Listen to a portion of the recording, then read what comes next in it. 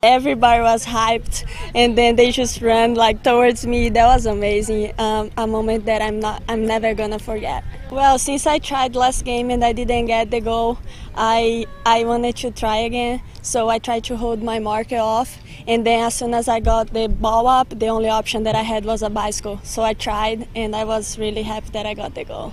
I really felt like Carol was going to have some type of sick, like bike or scissor kick or whatever at some point this season. It was just a matter of time. But what an exciting player to watch. We're really lucky to have her.